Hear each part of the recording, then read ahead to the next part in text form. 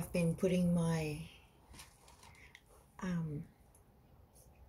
my candles in a geometrical form, always in threes of course, but I would usually just do 3 candles that are sitting close together, but I found this to be more powerful, is to set up 6 tea light candles and into a pyramid or a little Christmas tree, and then by lighting the 3 outer ones you making a wider energy, and then when you come back, when these are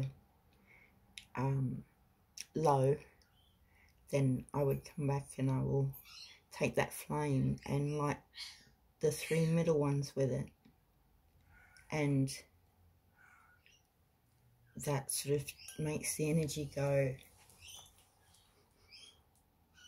from outwards inwards in a kind of a spiraling fashion, if it was in a different dimension where its etheric bodies can swirl and bring that energy in, because and I do this every day. I light the candles. The candles are for universal peace, for our freedom, for our liberty from the atrocities that are happening, and to keep light out there. It's very subtle magic, but it's the vibrations and the intent is empowered in whatever you do, and I'd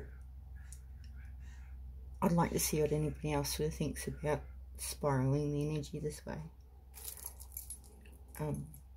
It's a nicer way to do a power of 3, but with a 6 element, which is also quite powerful.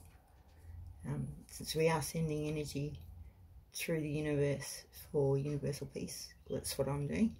Lots of people are doing just the most amazing things. Have a beautiful day. Thank you for spending some time with me.